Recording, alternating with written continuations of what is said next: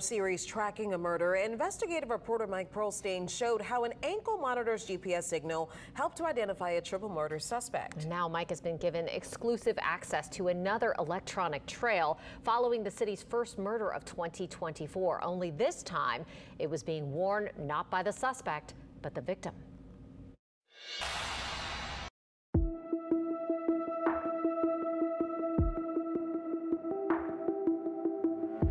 And people are very, it's just hard. And it's just a sad situation that this happened to him like this. And I know he wanted better. He wanted better out of life. Despite his lifestyle, Rodrigue was close to his tight-knit family, including the childhood sweetheart who, at the time of his death at age 28, had become his fiancée. You wake up every day looking for that person and thinking he's gonna walk through the door. Like, he's not coming back.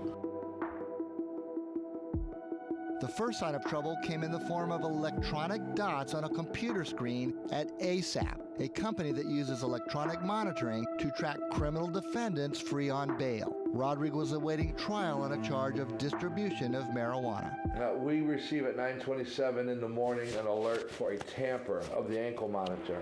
That alert set off a chain of events that quickly led to valuable clues for police and dismay for Rodrigue's family.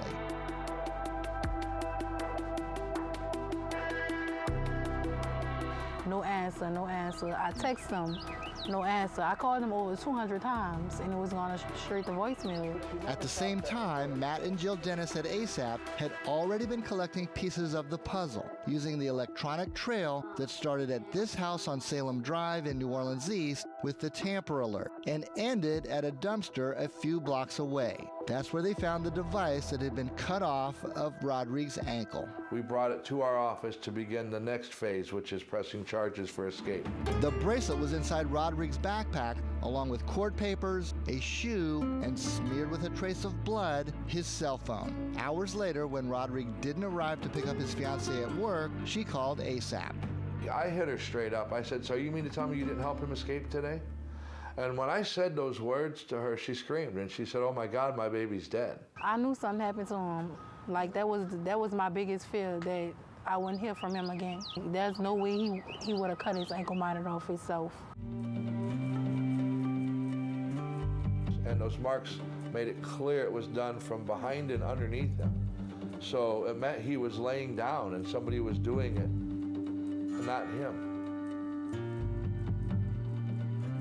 First, police found the fiancé's car with blood in the driver's seat.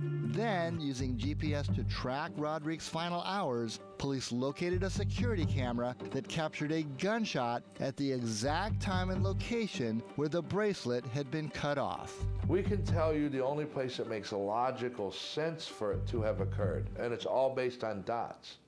Those dots tell the story. A little after 9, the gunshot. 9:20, the cutting of the ankle monitor. 9:50, leaving that address on Salem to dump the device. There's no doubt that we knew this man was dead, and all we have left to do was find his body. But without that body, New Orleans police could only issue this missing person bulletin, and they asked for help locating this person of interest, Joseph McInnes, a friend and frequent companion of Rodrigue. All right, good? So this is where it all went down, right here. It was behind this abandoned apartment building that the decomposed body of Eddie Rodrigue was found right here on New Year's morning, 17 days after he was reported missing. Police were alerted to the spot after a stolen car was wrecked there. Here's a photograph of the car, along with the mattress on the left that covered Rodrigue's body. It just hurt. It hurt. I know he didn't expect that person to do that to him. So what about Joseph McInnes, the earlier person of interest? Since the case turned into a homicide investigation, he's now gone missing. He was a no-show for a February 21st court date in a pending burglary case against him, prompting the judge to issue a warrant for his arrest. And now, multiple sources say there is an additional warrant for McInnes, this one in connection to the killing of Eddie Rodrigue. We love Eddie. We want the best for Eddie. Electronic monitoring was able to quickly turn a missing person case into a homicide investigation. But the technology could only go so far. We can't get him back, but the least we could get is closure and justice. That's what we want, justice for Eddie. Mike Perlstein, WWL, Louisiana. Crime Stoppers is offering a $5,000 reward for tips leading to an arrest. You can call them at 504-822-1111. You can remain anonymous. A bill to